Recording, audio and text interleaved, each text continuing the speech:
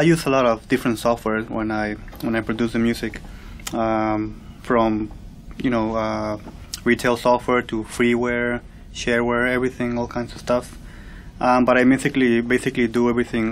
The multi-track I use is Cubase. That's where I compose the music. Then I add a lot of plugins and soft synths. Not too many soft synths, but mostly a whole bunch of plugins. And everything happens there in that context of Cubase. And I sometimes try other software, like I tried Pro Tools in the past as well. Logic, when it still was for both platforms before Mac bought it, because I use a PC, and a whole bunch of different. So I like to try new things, because sometimes they bring new sounds and new ways of composing. When you try different software, you can come up with interesting things.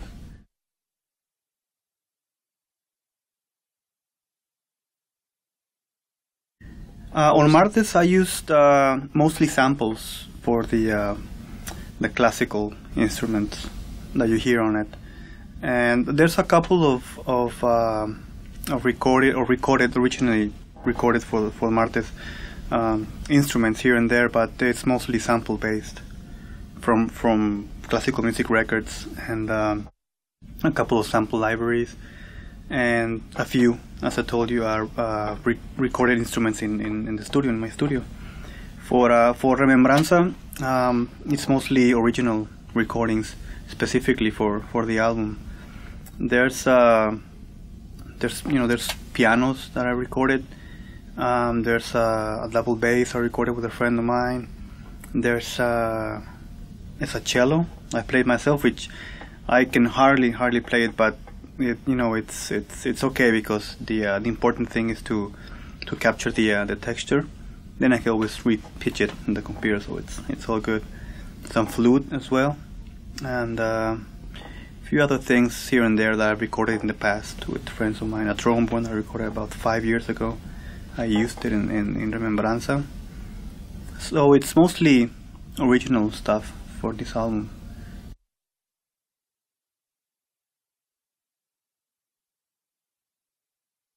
For Remembranza, the House of Culture of Tijuana, they lended me a piano on a theater for an evening.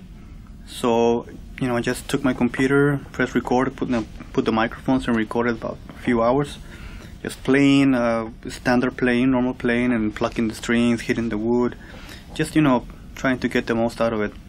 And then later on the studio, I listened to the whole thing again, and just put markers on the things that sounded interesting. And then from those little sounds, I began to develop the pieces. Some of them. It's not the same process for every song, but when I record an instrument, I don't have a clear idea of what exactly do I want. I just try to make to find an excuse to make a track, and the sounds themselves, when I am listening back to them, they kind of tell me what can work and what not. Yeah. So it's very loose, and when I compose, I'm very open to accidents and to whatever can happen.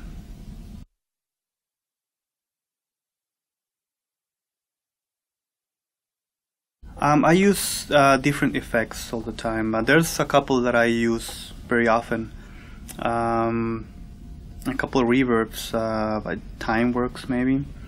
But I'm always trying new plugins and new stuff. As I told you before, a lot of freeware, and also stuff from what's the name of this company? I think it's ProSonic. They have a couple of very interesting plugins there that with good turnouts. But yeah, every track is made differently.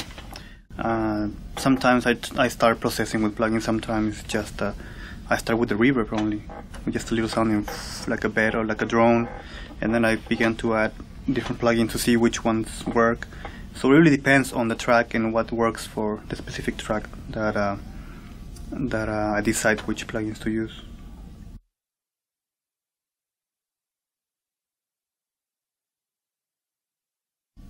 Without inspiration, without the the urge to make music, and without the creative impulse. That's the main motor. Then the physical tools, they come later. You can just find what's available, and you can surely make something out of them.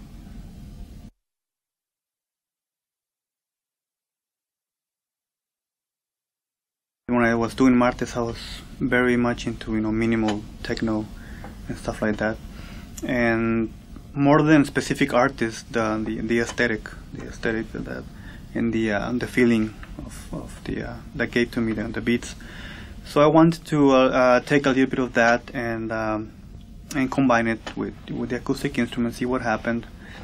And actually, the first track I did as Murcof was when I was playing around with some Morton Feldman and Guilla Cancelli tracks, and I was ripping my CD collection, classical CD collection, and I just started to play around, mess around in a sound editor, putting some bits of music through some plugins, and interesting things started to happen, and then I started to add some beats to see what happened, and it clicked right away. So and since I had that influence at the moment, and that minimal techno thing, that's what was more available to me, So and the rest just happened naturally, very.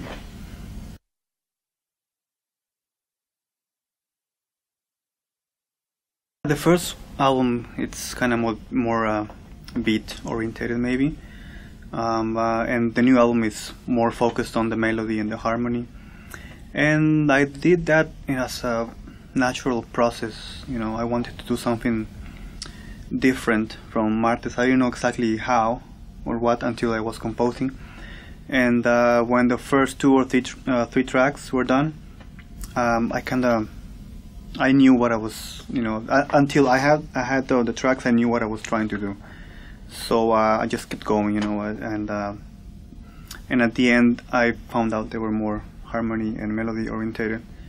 It was, very organic, very very natural process. I didn't think about or decide to, okay, this album's gonna be more melody and more harmony. No, it's just a natural process that I hardly ever rationalize the composition process.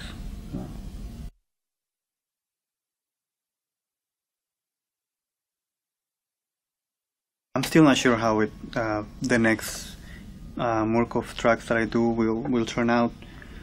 As I mentioned, I'm very open to whatever can happen, and it can take any route really, as long as it works for me at that specific moment, and at what do I want to express at that particular moment when I'm composing. It can be very different if I do a track right now or if I do it a year from now. Even if I start from the same sources now or 1 year later, it can turn out very differently, because you're a different person from 1 year to the other.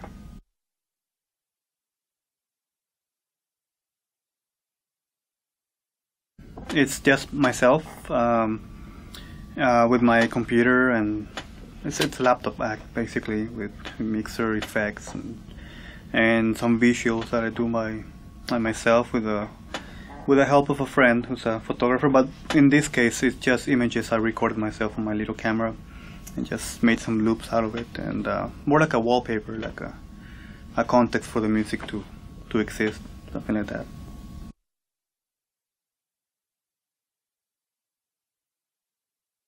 I listen to a lot of stuff.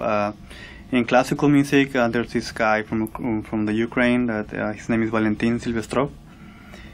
He's one of my favorites at the moment. And electronic music, I like, well, there's too much. I really cannot, to be honest, I cannot keep up with what's been released. There's too much for me. But I do have some favorites. Actually, from the label, I'm quite a big fan of some of my label mates, like Efterklang or Icarus, and also things from the Raster Noton label. there's too many. Super Silent. I'm a big fan of Super Silent. And oh man, Johan Johansson from Iceland. Sigur Rós as well from Iceland. The new album is just great. And more classical, my all-time favorites like Gia Cancelli, and of course Arvo Part. I do return to him quite often. Sofia Gubaidulina, also been listening to her for quite some time. George Friedrich Haas, which I think is German as well, very good. There's a lot of good stuff out there.